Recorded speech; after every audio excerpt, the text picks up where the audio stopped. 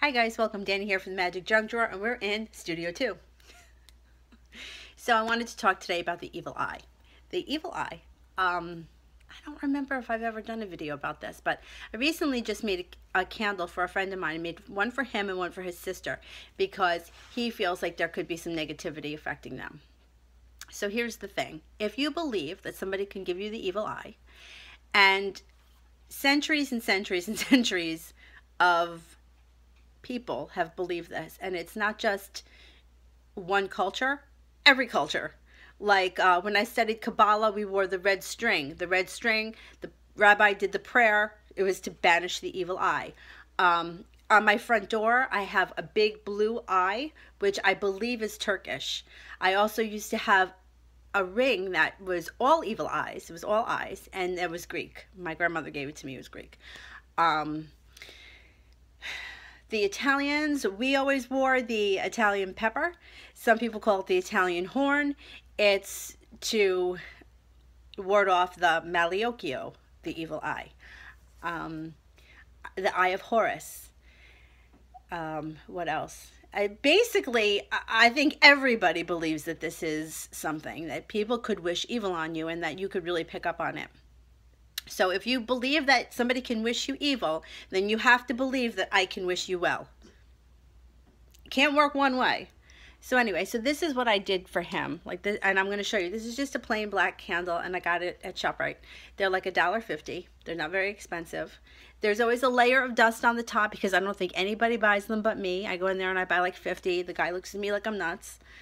But yeah, this is like so old. It's like the dust here is bubbling. Like it's just like really old, but whatever, it's fine. So basically what I did was in theirs, and I just gave him his. I take something sharp, and clockwise you make holes in it. 7, you know I like the number 7 for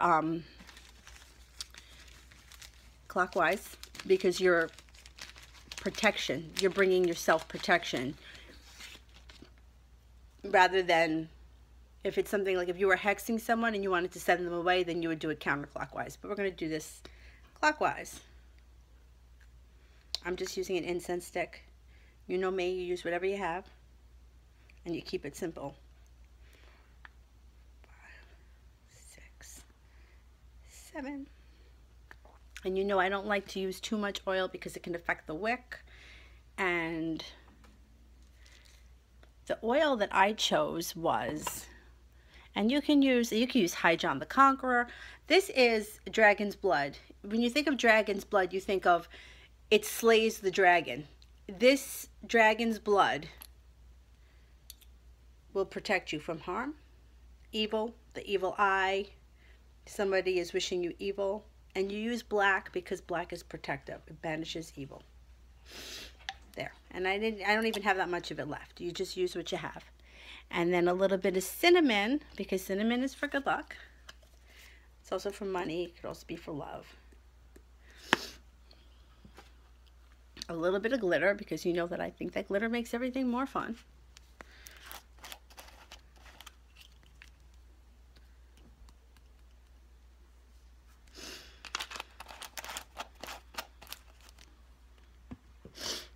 And cloves. 7 cloves. And you know I just stick them in. So I was telling him, my friend that I just went to meet. Of course I dropped half of them on the floor. I'm kind of a klutz. Stories from the A&P. I may do a whole series on stories from the A&P because, I mean, we've got stories like nobody would believe. You know what? You don't understand until you work in a grocery store what really goes on.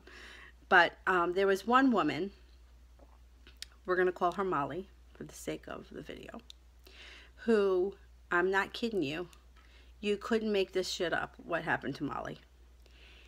If you've ever seen the movie Splash, Tom Hanks has that secretary that keeps getting struck by lightning. That was like this woman. This woman could not get out of her own way to save her life. She just couldn't. So, and she was an older woman, and when I say older, I mean older as in like grocery store standards. Like, she was maybe in her mid to late 40s at this time that she was working with us. But, you know, most of the people that we worked with were like 16 through like 20. So she was older, and I can't even tell you what went on. Like, she comes in one day and she's got like a bandage around her head like a mummy. Like, it's like wrapped up like a crazy mummy. She rolled out of bed. She banged her head on the nightstand and she had to go get stitches. A grown woman. I mean, she was like in her 40s. I mean, my brother did that when he was 3. But these things really happened to her. She really had stitches in her head. One time she comes in her apartment, and she didn't even have an apartment. I think she rented a room in somebody's house. Well, our apartment was on fire, and the firemen had to come. Another time she's getting off the bus to come to work, and she cracks her ankle, and she's walking with crutches. Another time she's walking from the bus stop to the store, and a tree branch falls off the tree and hits her in the head.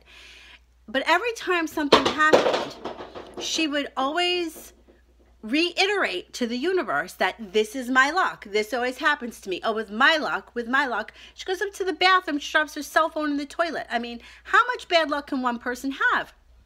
Eventually, bad luck's got to run out, right? But she believed so strongly that bad things were going to happen to her that bad things kept happening. It was almost like she was calling them on herself. How is a random tree branch falls off of a tree on a main road and clocks her in the head? I mean, how does this happen? And it really happened. I mean, this woman standing in front of me with these real injuries, she wasn't lying, and she wasn't calling in sick and not coming to work. She was coming to work. She's just coming to work crazy. She had some kind of a sling at one point. I mean, it was always something. And it kind of became a joke with us at the store, you know, don't be like Molly, because whenever somebody would say something, we would be like, don't say that. Don't wish it on yourself. So think about it. If she has the power to bring these things into her life, well, then she has the power to change it. And, you know, you just have to change your thinking, but it's a constant process, because they say that you have between 60 and 75,000 thoughts a day. Of those thoughts, how many of them are positive? How many of them are negative? I am extremely sarcastic, and sarcasm is usually negative. So I have to be careful with the things that I think, because I don't want to bring these things to me. You know, you really have to be careful sometimes. But if you believe that somebody is wishing you evil, and you believe that you're taking in their negativity, well, then you have to believe that there is a way that you can repel it. Light the black candle. Light a black candle every day for the rest of your life. It's not going to cost much, and psychologically it could help you. All right, guys, if you like what we're doing here at the Magic Junk Drawer, don't forget to like and subscribe and share us with your friends. Thank you so much for watching, and we will see you soon. Bye-bye.